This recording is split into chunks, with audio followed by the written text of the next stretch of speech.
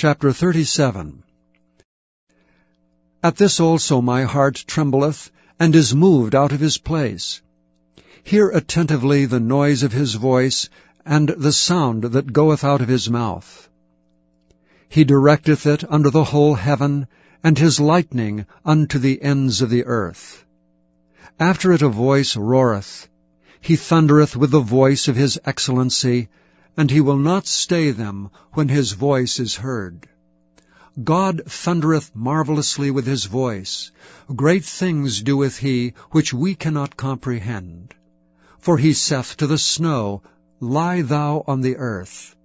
Likewise the small rain, and to the great rain of his strength.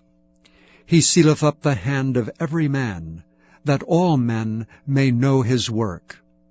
Then the beasts go into dens, and remain in their places. Out of the south cometh the whirlwind, and cold out of the north.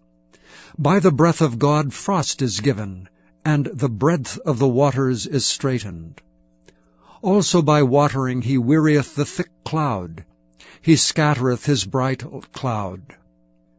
And it is turned round about by his counsels, that they may do whatsoever he commandeth them upon the face of the world in the earth.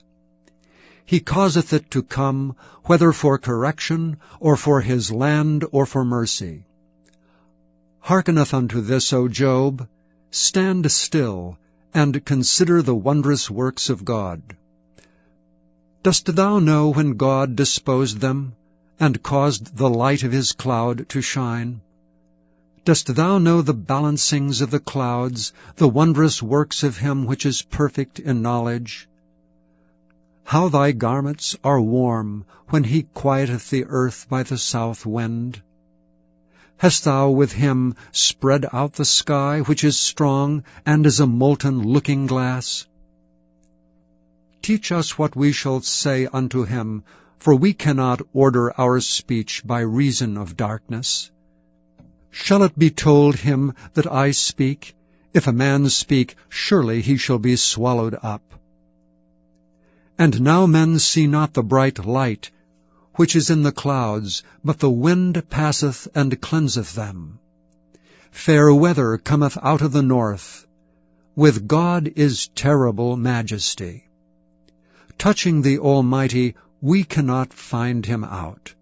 He is excellent in power and in judgment, and in plenty of justice. He will not afflict. Men do therefore fear him. He respecteth not any that are wise in heart.